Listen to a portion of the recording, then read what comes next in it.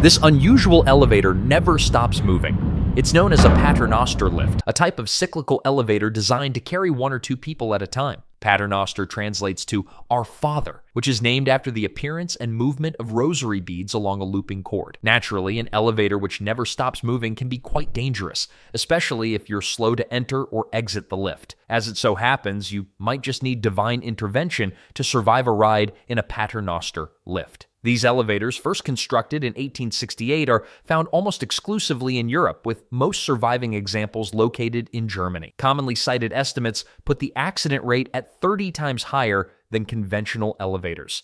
Despite being the most popular in Germany, new installations of this style of cyclical elevator were banned in 1972.